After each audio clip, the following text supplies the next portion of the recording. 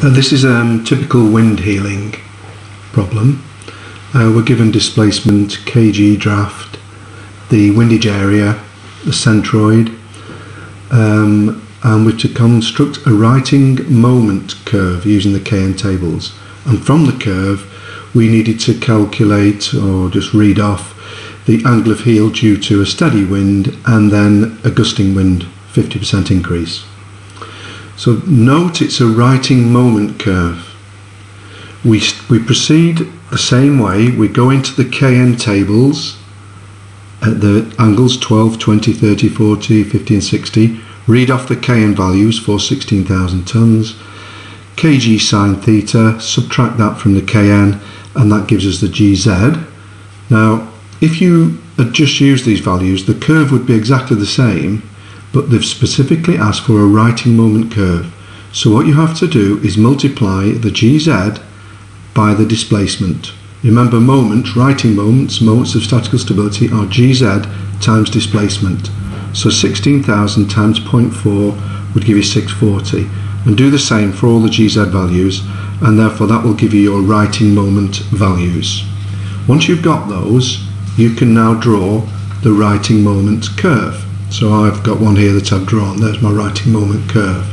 So the y-axis are the righting moments and the x-axis are the angle of heel. What we now need to do is calculate the values of righting moments for the steady wind and the gusting wind to read off the angles of heel.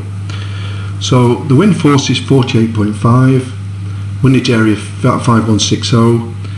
The distance of the centroid of the windage area from half the draft, it's always from half the draft, is the 10.3 plus half the draft 3.7, so that's 14.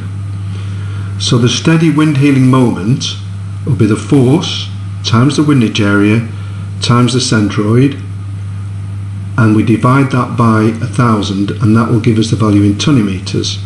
So we've ended up with 3504.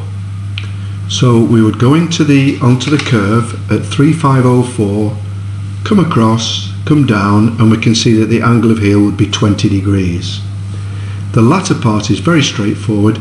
The gusting wind is simply the steady wind, 3504, times 1.5, 5256.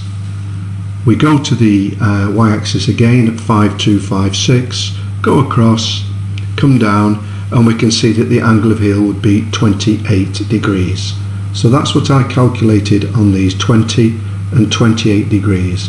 So that's a typical wind healing problem, but be careful, you have to plot so that you've got righting moments, and it's very straightforward. Once you've got the GZ, simply multiply those values by the displacement of the vessel.